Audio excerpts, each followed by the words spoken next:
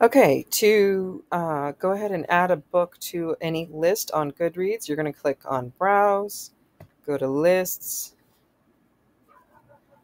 and this will take you to the Listopia page. Now, you might like some of these lists mentioned here. You might scroll down and choose a list from the lists with recent activity, or there's a section here for lists my friends have voted on. Or you can go up here to this search lists and you can type in, for example, Christian historical romance, and then you click search. Now, let's see. That brings up historical fiction from 2014, best Christian historical fiction, most anticipated Christian fiction 2018. You get the idea. So let's say you wanted to find something from this year. Well, let's go ahead and add the year and search again. Here we go, most anticipated Christian fiction of 2024. Let's say we wanted to add our book to this. I'm going to click on that link and wait for it to load. Here we go. Now I'm just going to scroll down a little bit. All right.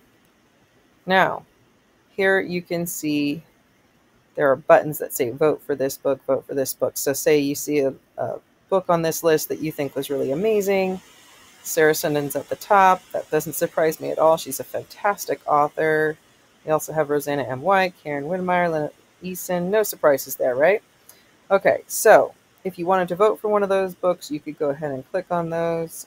Unfortunately, I have not had the time to read any of these yet, so I'm not going to click on any of those. But we're here to add a new book, right? So how do we do that? First, click on Add Books to this list.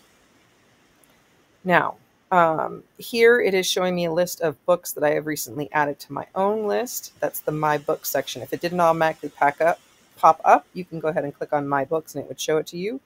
I'm going to go ahead and click Search. I'm going to go ahead and type in that, and I'm going to type in my latest book release, Shoot at the Sunset, click Search, and there it is. Now, if I wanted to add it to this list, I would go ahead and click vote for this book. Now, since it's my book and that feels a little bit self-promoting, I'm not going to do that. So let's think of another one I've read lately that I do think belongs on this book. How about To Speak His Name? I think that one definitely belongs on this list. So I'm going to go ahead and rate that. Oops, as you can see, I haven't written my review yet. I will add that in later. But for right now, I'm just going to save that. And scroll back up. Now, all I did right there is I just added my rating. And now I'm going to vote for this book. Added to your list. So there you go. Now it's on the list. Let's see if we can go back and find it. And click on here. I haven't gone backward yet to actually verify it. Let me see. Most anticipated Christian fiction. I'm just going to highlight that. Copy. Go back to the main Listopia page. Type that in here.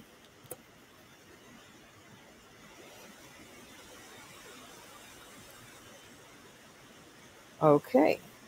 Here's that list.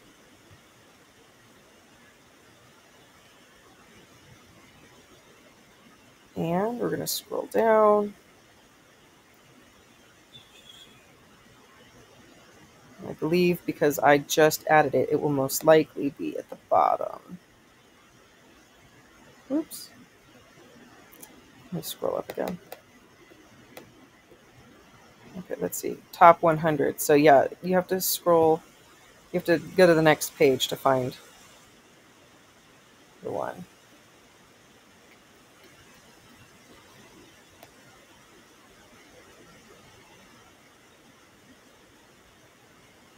There it is, number 129. So it's on the list. And you know what? Even though it looks like I added it, it says that 9 people have voted. So which means that 8 people added it before I did. But there you go. That's how you can add a book to the list.